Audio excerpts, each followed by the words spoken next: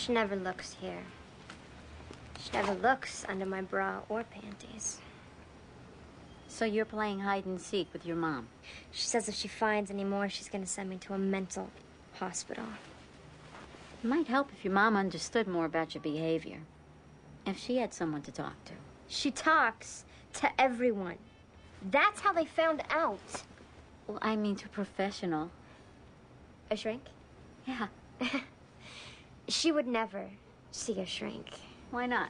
She doesn't need to. She already knows everything. Well, what about your dad? Does she talk much to him? Do you talk to him? Are you too close?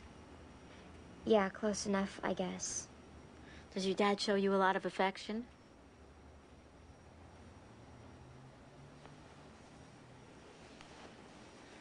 Dawn?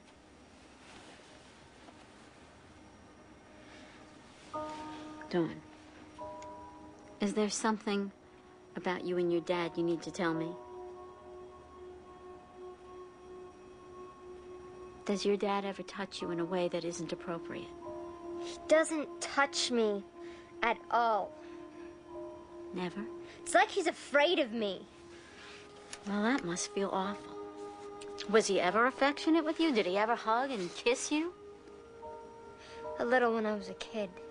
So you must feel like your growing up is a disaster.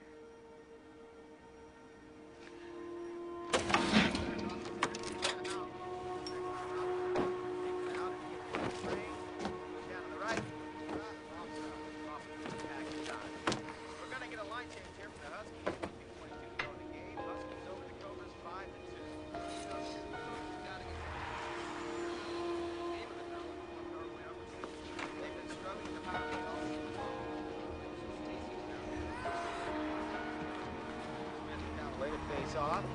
Calloway gets it over Langstrom, and he swings it around the house. Goes off his stick. Holly takes it to the house. Gets it to Merman. Here's where she's cutting herself now. You're her father. You need to do something. She's in her room.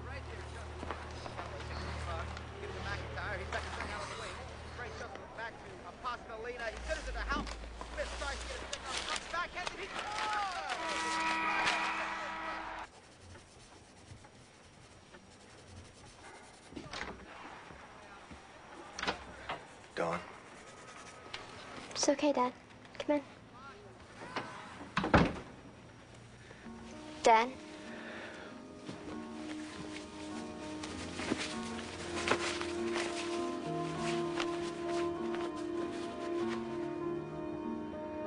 Cut me. What? If it makes you feel better to cut something, cut me. It feels like you are anyway when you do it to yourself.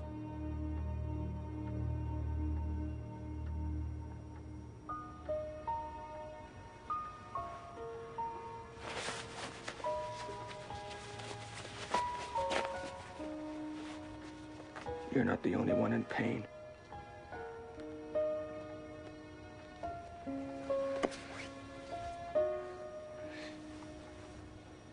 Your mother and I, we're...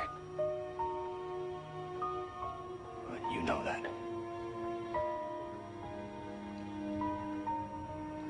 I've been holding on here for you and Alex.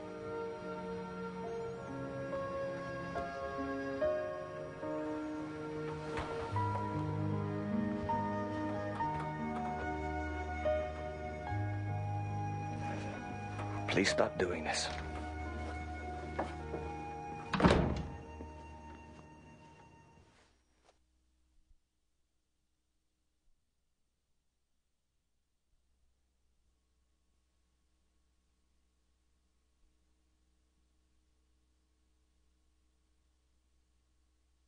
Come on in. Hi, Mrs. Cottrell, Mr. Cottrell. I'm Jean Perella. Hi, Dawn. Why don't you take a seat wherever you want? Go on, just make yourself comfortable. I'll be right there. I made some tea if anybody would like any. Thank you. Just help yourself. I'm really glad you could both be here today. I know it might feel a little uncomfortable. I'm sure it does for Dawn. But I think it's going to go a long way toward helping your daughter. So, why don't you tell me a little bit about yourselves, your home life? Me? My family? My family? Mm-hmm. Well, it's fine. We live in a beautiful home. Russell has a good job. Both the children do really well in school. And this is really throwing us off. Is that the way you see things, Mr. Cottrell? Well, not like we don't have any problems. Russell? I mean, there are some tensions at home. Every couple has tensions. That doesn't make their children go running after knives. She's talking about real problems. Do you think there are any real problems at home, Mr. Cottrell?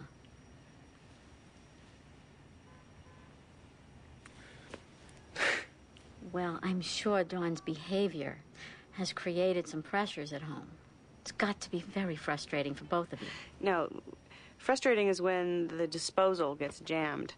My daughter cutting herself every other night is terrifying. Yes, it is. So, how do we get her to stop? Well, unfortunately, there is no one-step, immediate solution to this problem. For starters, I'd like to prescribe some medication. You want to put me on pills? Yes, but they're not going to make you tired or hyper or jittery. They're just going to get rid of some of that static that's been playing around in your head. But eventually it will get her to quit? No, not by themselves. I want to make this very clear. Cutting is a very complicated and serious problem. We have a lot of work to do.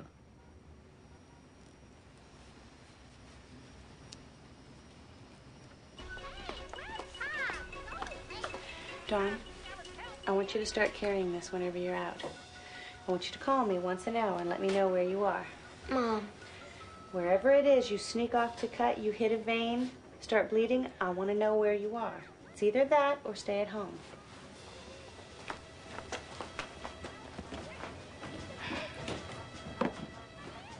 She did that to me. Tell her to take that phone and shove it. How many friends do you have? What? Think about it a minute. How many friends have you got? I don't know. Frankie, Ken, guys at school, guys in the team. Lots. You have lots of friends. I have one. Maybe, if she's in a good mood. So? So I've got one friend. And Mom and Dad. And if they ever split up... They're mad at you, not each other. I don't know what you're talking about. If it gets bad enough, I've got nobody. Well, the way it is now, with all the crap you take, you are nobody.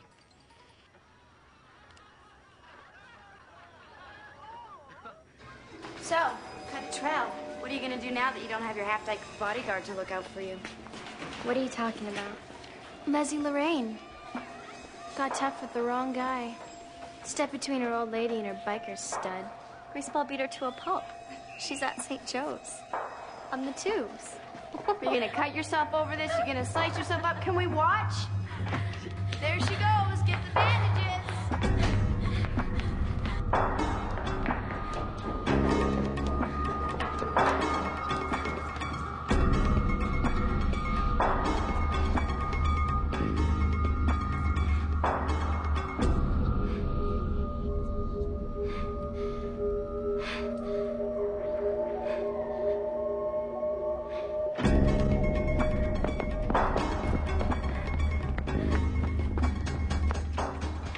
Mom, What's wrong? Why aren't you in school? my friend Lorraine's in the hospital. What friend, Lorraine? She's in a coma. Her mother's boyfriend beat her up. Beat her up? What kind of friend is this? The only one I've got. Please, Mom, take me to the hospital.